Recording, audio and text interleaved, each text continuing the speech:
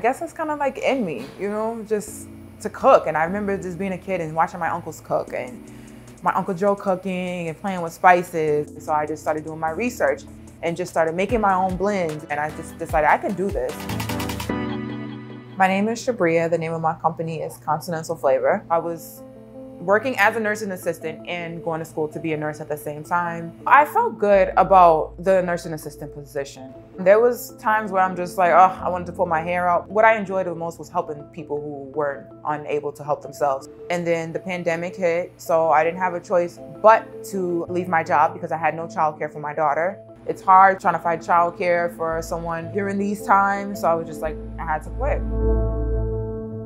When I had the freedom during the pandemic, when I wasn't working and I was being a stay-at-home mom, I had a kind of like work trauma. I know some people like don't believe it's real, but I just experienced a lot of racism at a lot of jobs that I've had in my life, like a lot of clicking up, just unfair treatment in general. I was like, you know what?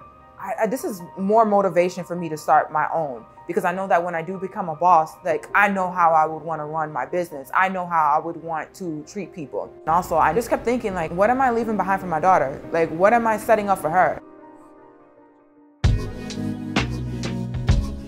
One day, I was like, I got to figure out what I want to do. And I called my sister and she's like, well, Bree, why don't you just do seasonings out of the blue? And I'm like, seasonings, what? And she's like, yeah, you know you cook and you know you're a damn good cook. Got off the phone with her. Within a week later, I already had everything down for my seasons that I wanted. How's everything? How's the business going? Going good. Just tired. I like giving it to people to test out, and I like the feedback from other people when they have tried my spice blends. I'm halfway done and you just sent it. Really? Hi, good morning. I'm just trying to see, hoping to get some labels. Yes.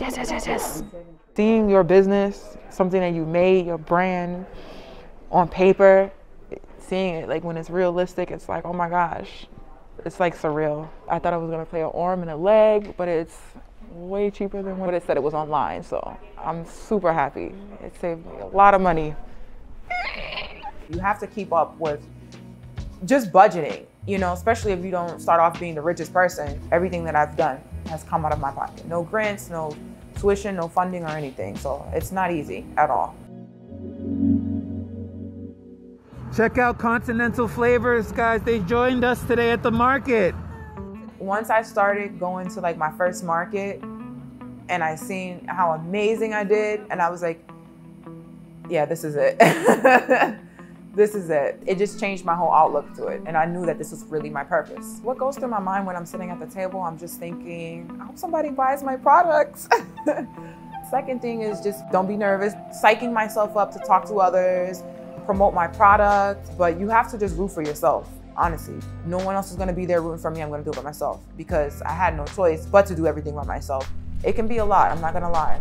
First, you get them to laugh, then you get them to listen. My daughter, she's so proud of me. I believe in education. I want to show her Black women are incredible. Always feel inspired. Don't let anyone make you feel like you're less than. And not to sleep on your dreams. Give me kisses. Hugs. I love you. My fear is that maybe I won't accomplish everything that I want to, but I know that I will. My fear is that I won't get it done quick enough. That's it.